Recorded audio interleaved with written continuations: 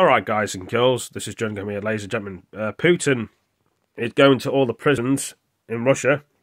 New development video appears to show the man who knows Putin's chief personnel recruiting convicts from the front line in prisons, as you can see there.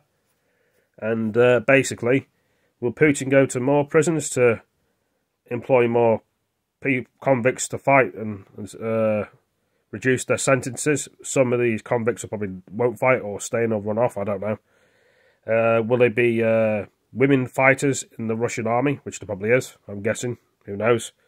Will they go to more women prisons, which he says he was going to get 50,000 women to fight in the Russian army. Is it just words? Will there be more men from other prisons to make up the numbers what he's lost? Ukraine is still kicking Russia's ass, as we all know. Men and women that are fighting in there. And will the Ukrainians go to prisons like Putin and employ more people to fight in the front line if they start losing numbers? But saying that the Ukrainians have got loads of numbers at the moment. So Russia's really struggling. And some people say that's good, some people say not. Depends where you're from. Depends what side you support.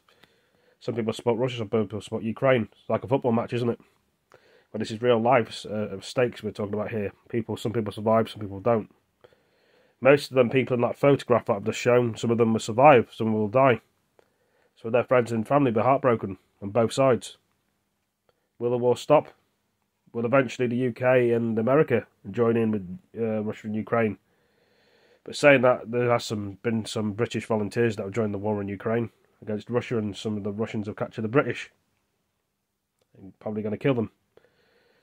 Who knows what the future holds, guys and girls, ladies and gentlemen. Some people would wish this war was over. Some people want Putin to resign. What would you think?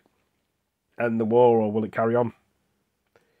Will there be World War III soon? But anyway, guys and girls, ladies and gentlemen, this is what's happening now in Russia.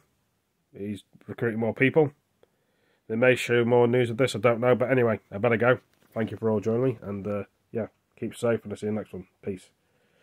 But some people may see this as something they can do, get a job in life. Or people may see, well, I don't have a choice to join, but they join anyway. Thanks, everybody. Peace. Take it easy.